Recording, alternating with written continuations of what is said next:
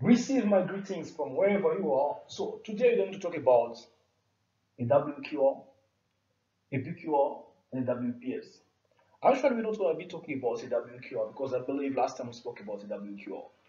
So what you need to know is a WPS is a is welding procedure specification. It's a blueprint which gives the guidance to the welder on how to weld, to do a specific welding with a specific material or alloy. Right. Then a WQR is a welder qualification record. It's a document that specifies, that indicates that the welder has the ability, okay, he has the understanding to work within a specified WPS. And then a PQR is a report. PQR is a procedure qualification record. It's a report of tests, and which test demonstrates that the WPS that has been written is worthy, all right, is worthy to be used for under a specified standards code.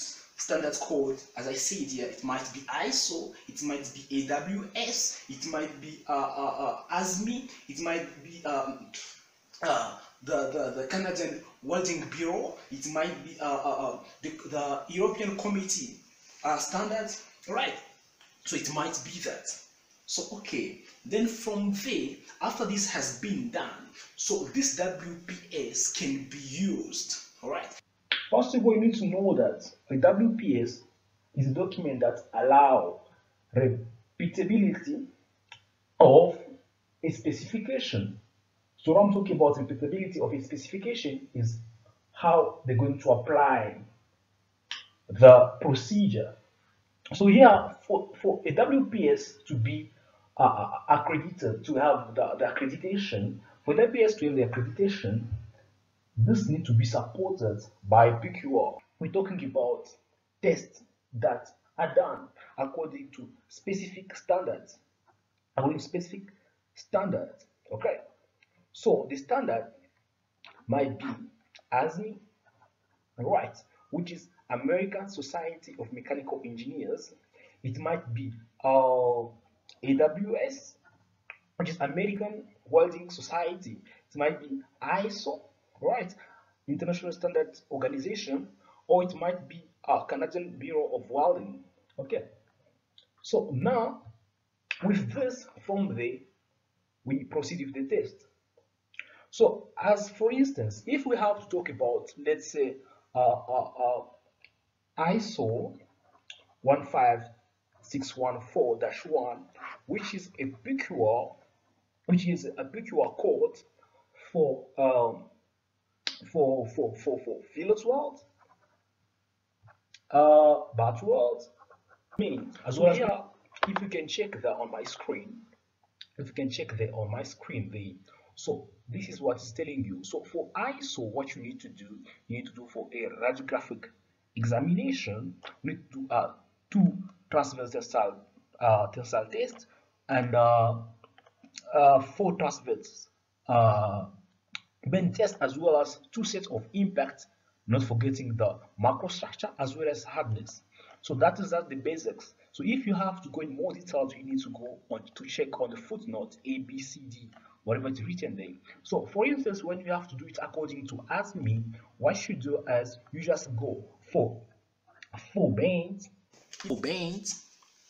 whether side bends or roots bends, as well as face bends. Okay, and it goes with 2 tensile tests. So for a WPS, we need to have a welder to be part of it, and then a welder which already been accredited by passing a WQR, which is a welder qualification record. So a WPS, actually, for a welder to be part of a WPS, you need to pass a WQR, which demonstrates that the welder has the understanding and the ability to work within a specified WPS. Right? So it's very important to know how these things work. because when you talk about WPS, PQR, WQR, we're talking about joints, we're talking about weld. Nowadays, the weld is the biggest part of joint that's being used in this world. So we need to know how that is being done, so that when you're exposed to it, you know how it works. So you know how it works. I'm gonna give a small resume here. So ASME 9 requires for a butt weld or groove weld, I'm talking about full penetration, complete penetration joint. So it requires two tensile, 4 bends, right? There might be side bends, 4 of them. There might be two face bends, and 2 root bends. So now AWS, which is American Welding Society, requires two tensile, 4 bends, which might be 4 side bends, 2 face and roots. But AWS gives a window to other addition that will be developed later in another video, of course. So ISO requires for a basics of 2 tensiles, 4 bends, which might be 4 side bends, 2 face, 2 roots, by a total of 4, 1 macro, right?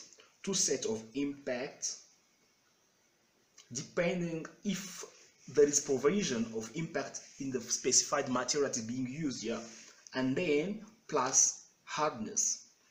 Hardness also, it excludes group 1.1, right? As you can go in footnotes to know more about how it is, right?